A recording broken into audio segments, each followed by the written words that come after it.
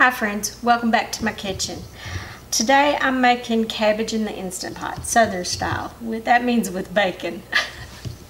So this cabbage is rather large, so I may not use the whole thing, but I'm going to cut it into wedges. And I'm using 1.5 cups of broth, chicken broth, and sometimes, to be honest, I just use water because it is really flavorful.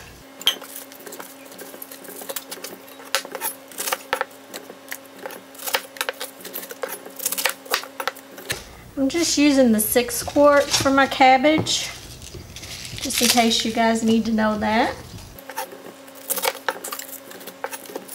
I'm almost using all of that head of cabbage.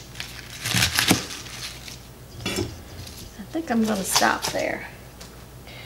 Okay, so for the bacon, you want to use at least 3 slices. I have some bacon here that I had frozen. It's 1/2 of a slab and it is frozen.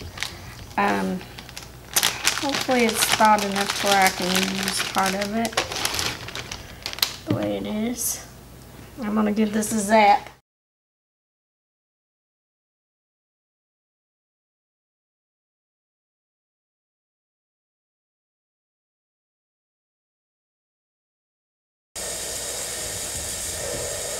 And I'm going to use at least a teaspoon, 1/2 teaspoon of salt, and you might want to use more, so just season it to your taste.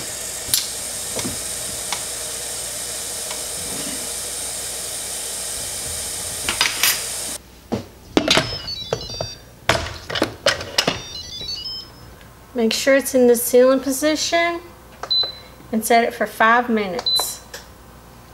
So the timer has gone off and I'm going to release the pressure.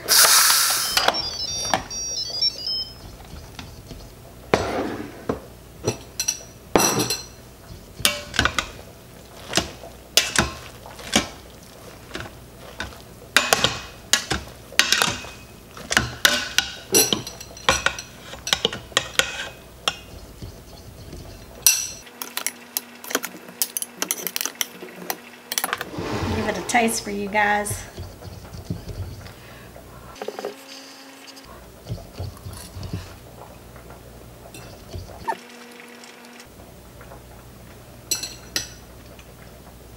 It's really good. You guys might want a little more salt than me, but that's just definitely up to you guys. Okay, thanks for watching.